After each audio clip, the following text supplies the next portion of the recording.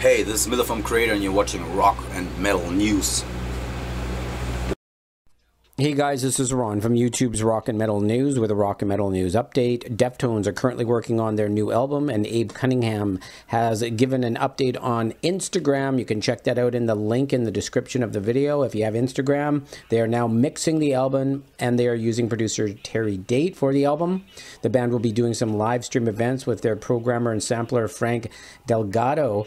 Set to kick off the series. He's going to do a live DJ set on Twitch April 17th at 8 p.m. Pacific time, 11 Eastern Standard Time. So you can check that out, April 17th. And yeah, so can't wait for new Deftones. I guess there's no real release dates yet due to the fact of the pandemic.